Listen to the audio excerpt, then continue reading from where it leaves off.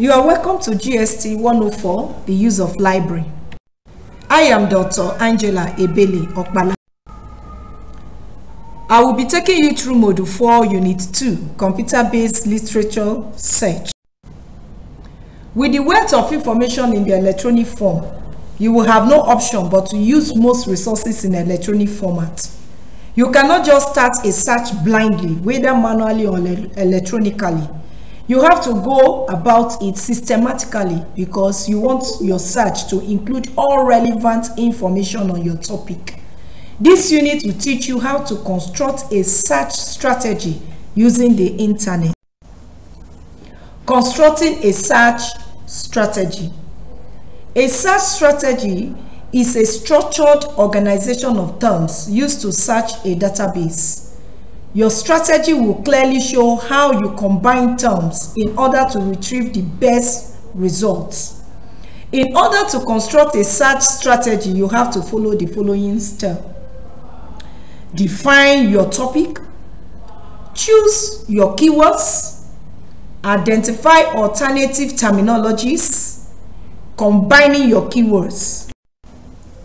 Now let's look at the first step, which is defining your topic. In this step, you have to clearly state your topic. We are choosing a hypothetical topic now.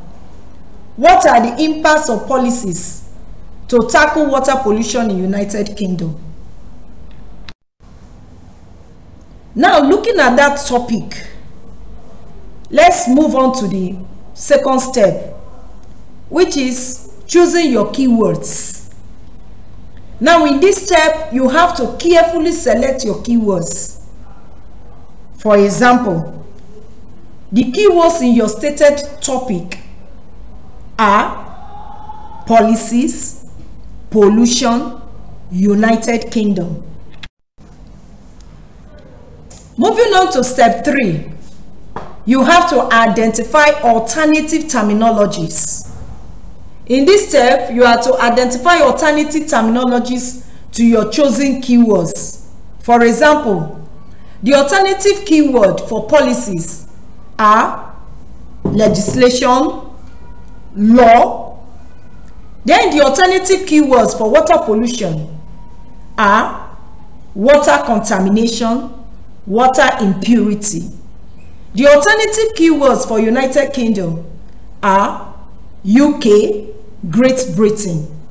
These alternative keywords, also known as synonyms, will help your search to become as broad as possible, and this will help to capture more relevant articles as much as possible. Now, looking at step 4, which is combining your keywords now. In step 4, you are to combine your keywords. In order to achieve this, you must apply some search techniques, such as Boolean operations, which is, for example, you have to use and, or, truncations, and wildcards. Combining such terms using or, for example, you could say UK or United Kingdom or Great Britain. This will help you to retrieve more articles. Combining concepts using and too could be used, like you can type in water pollution or water contamination or water impurity.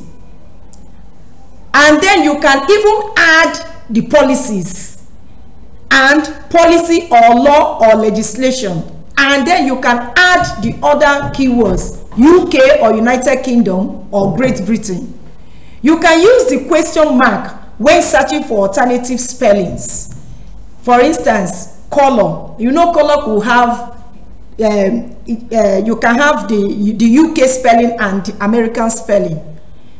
You would search, you can write it in such a way to capture both spellings. Then you can also use the hash. This symbol can be used to replace definite but variable characters, e.g. organizations, which can be spelled with either S or Z. And this will capture both. In conclusion, the application of search strategies in your search can help you eliminate junks from your retrieved resources. All materials you retrieve from the internet will not only be comprehensive, but will be highly relevant to your given topic. Thank you.